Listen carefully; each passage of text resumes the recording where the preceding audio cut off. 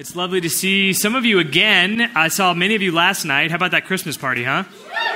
Yeah, really good time. Gets better and better every year. Gets fuller and fuller every year, too. Phil and I were talking last night after the party that we were in the back behind the bar for 2 hours, and we never stopped making drinks, not one time. The food line was down the hallway. I mean, it was just like constant chaos and excitement around here. It was really, really fun. So thank you all for participating in that.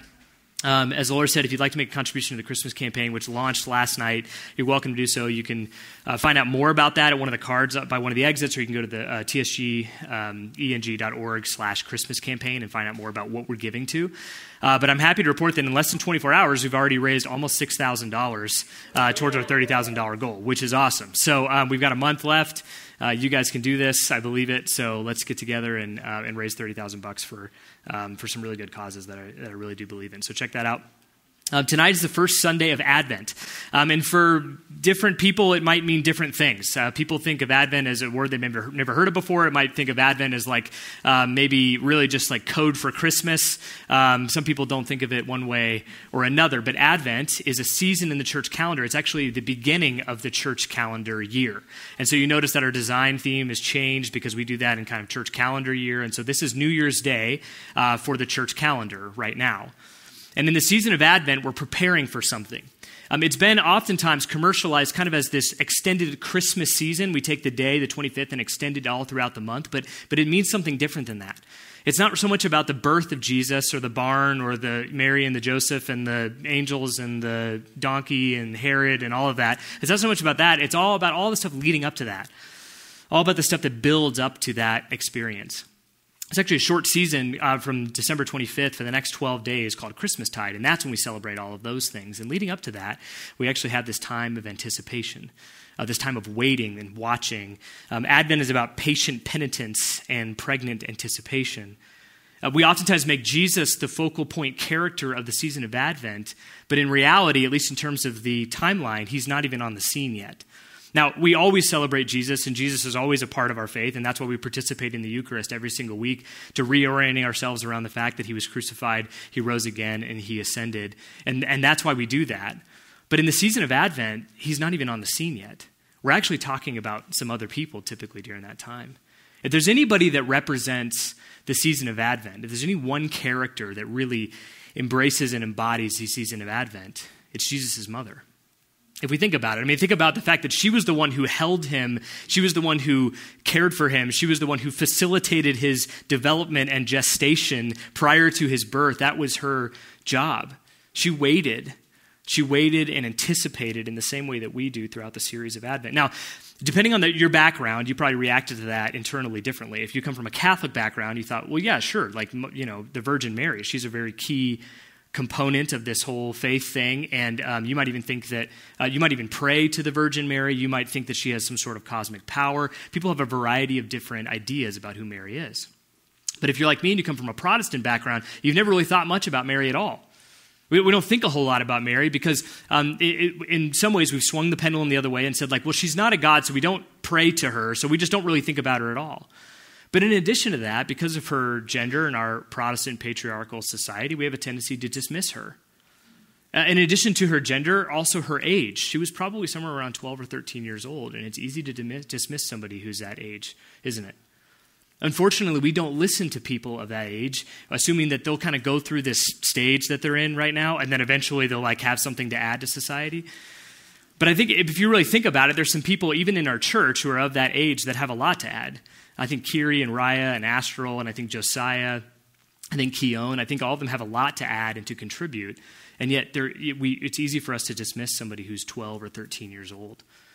I think she's also dismissed because of her economic status. From what we understand, she probably didn't have a lot. And it was easy to dismiss her because she didn't have a lot of money. She didn't have a lot of fame. She wasn't all that important. And so Mary just kind of goes by the wayside. So based on our tradition and because of her gender and her age and her economic status, I think that we have overlooked and underplayed her story in all of this. When in reality, the season of Advent is very much embraced and embodied by her, maybe more than anyone else. And so for the coming weeks, we're going to spend our time building up to the incarnation, the moment at which Jesus becomes a part of the story and a character in this main theme. We're going to do that by focusing on 4 songs and prayers and declarations made by different people throughout the book of Luke, particularly in the first couple of chapters. And tonight, in order to set the stage, to give us a bit of an idea about Mary and to understand some of the words that she has to say in response to what the angel Gabriel said to her, Kevin's going to come up here and read from Luke chapter 1, verses 26 through 38. You're welcome to follow along on the screens, or you can open it up in a Bible app if you'd like to. So Kevin, take it away whenever you're ready. Luke 1, 26 through 38, the birth of Jesus foretold. In the 6th month of Elizabeth's pregnancy, God sent the angel Gabriel to Nazareth, a town in Galilee, to a virgin pledged to be married to a man named Joseph, a descendant of David. The virgin's name was Mary. The angel went to her and said, "Greetings, you who are highly favored. The Lord is with you." Mary was greatly troubled at his words and wondered what kind of greeting this might be. But the angel said to her, "Do not be afraid, Mary. You have found favor with God. You will conceive and give birth to a son, and you are to call him Jesus. He will be great and will be called the Son of the Most High. The Lord God will give him the throne of his father David, and he will reign over Jacob's descendants forever. His kingdom will never end." "How will this be?" Mary asked the angel, "since I am a virgin?" The angel answered, "The Holy Spirit will come over you, and the power of the Most High will overshadow you. So the Holy One to be born will be called the Son of God. Even Elizabeth, your relative, is going to have a child in her old age, and she who is said to be unable to conceive is in her 6th month. For no word of God will ever fail." "I am the Lord's servant," Mary answered. "May your word to me be fulfilled." Then the angel left her. This is the word of the Lord. Thanks be to God.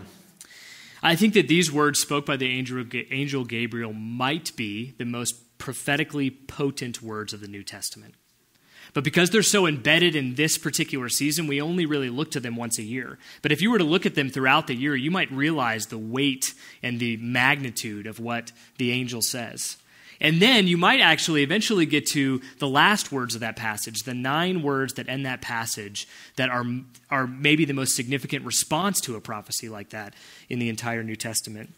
These words, these 9 words spoken by Mary, are referred to oftentimes as the Fiat Mihi, which is a Latin term which embraces the essence of what she was saying when she responded to the angel and said, "Let it be unto me as you have said." Let it be unto me as you have said. Fiat Mihi.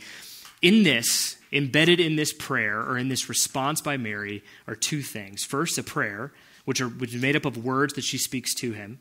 And second, a posture that she maintains in that moment and that she maintains as she continues on throughout this process. And I think we can learn from both. And so we're going to start with the prayer, and we're going to look at the words that she says and the words that were said to her. In this prayer, or in this thing that she says in response, she says 3 things. First, let it be. The second, unto me. And third, what you have said. Let it be unto me what you have said. Let's start with the last one. I think in order to understand this, we have to take a look for a minute about exactly what was said to her. Let's look at the components of that. The angel said this, "Mary, you will become pregnant despite your virginity. Elizabeth, you will become pregnant despite your old age. The baby in Mary's womb will be God incarnate." Think about that for a minute. That's extremely powerful. Fourth, nothing is impossible with God. Those are 4 things that in just a few words the angel says to Mary, and her response is absolutely incredible. First, she says, "Let it be," which is basically affirming it and saying, "Yeah, I agree. I'm down. That makes sense to me. You should do that." This required a tremendous amount of faith. And I think it maybe required an amount of faith that only someone her age would have been able to hold. I've always thought of her age of being 12 or 13 as just sort of a fun fact. You know, like we throw that out there and someone goes, "Oh, wow, that's really interesting," and then we move right past it. But in reality, if you think for a moment about the faith that you were able to hold, the imagination that you had when you were 12 or 13 years old, it was significantly different then than it is now, right? If an angel appeared to me when I was 12 or 13 years old and said something like that, I might say, "Yeah, that makes sense. That sounds great. You should do that, you know?" But just a few years later, I'd be like, "Well, maybe, 16, 17 years old, I'm going, maybe," but I have less of an imagination for that stuff than I did a few years ago. And here I am a full 20 years later, and I would have a biological argument for why I can't get pregnant. I'd have a biological argument for why a virgin couldn't be pregnant. I have a biological argument for why Elizabeth in her old age could not be pregnant. I have a theological and philosophical argument for why God incarnate could not be incarnate or could grow in a womb and be born. I'd have arguments against that. I'd caveat the heck out of that. So I wouldn't say let it be. I'd be like, I mean, this is going to take a while, Gabriel. Like, how much time do you have? Because I have some issues with the thing that you just said. But this 12 or 13-year-old girl responds with let it be, which took a tremendous amount of faith. The second thing that she says is unto me, which goes deeper into her thought and her reaction. It's not just, yeah, let it be so. It's let it be unto me. I would like to experience this. That required a tremendous amount of courage. The first required faith. The second required courage. Pope Benedict XVI said, Mary's example with faithful perseverance in doing the will of God and her heavenly reward are a source of courage and hope for us all. She's an inspiration to us in that regard. And now I have no idea if Mary had a choice in the matter. Like, I don't know if she could have politely declined and been like, thank you, but no thank you. I think this is a great idea, but you should do this to someone else. She would let it be unto that person. I don't know if she was allowed to do that or had that latitude, but either way, she was willing to say, yeah, let it be unto me. And in that moment and in those two words, unto me, we see the posture of Mary. And her posture is one of receptivity, one of openness, one of willingness. She makes room. She opens up to receive the Christ, to facilitate the Christ, to be hospitable to the Christ. It is a great irony that 9 months later she is told that there was no room in the motel and thus delivers Jesus in a barn. It is a great irony that Jesus' own people rejected him and did not receive him. Throughout history, right now in 2018, for the remainder of humanity and even in this room, some people will maintain a posture of rejection towards God rather than a posture of receptivity. But Mary gives us a different example. She sets a different trajectory for us in this season of Advent, a trajectory and an example of openness, of willingness to receive God, to receive what he might have for us, as scary and tremendous and wild and earth-shattering as it might be. St. Augustine said, the world, being unworthy to receive the Son of God directly from the hands of the Father, he gave his Son to Mary for the world to receive him from her. You might take issue with the first half of that quote, but the second half, I think, gets to the heart of what Mary was tasked with. In her receptivity, she then sets an example for us to also be receptive.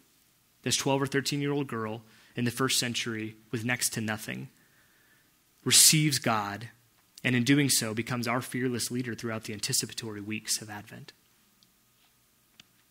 Our receptivity, like Mary's prayer and posture, take great faith and courage. These are not easy things for us to muster, and they often take time for us to grow these things. They aren't things we can just flip a switch and start doing, which is partly why I'm excited that we have an entire season to work on these things. We are often unreceptive towards God and keep him at arm's length because we are afraid of what might happen if we open up. Now, I was very specific in choosing the word afraid because I think we oftentimes peg it with doubt, but in reality, it's not doubt that keeps us from being close to God and being receptive towards God. It's fear. We're afraid of two things, if I had to guess. The first is what might be said, and the second is what might be unsaid.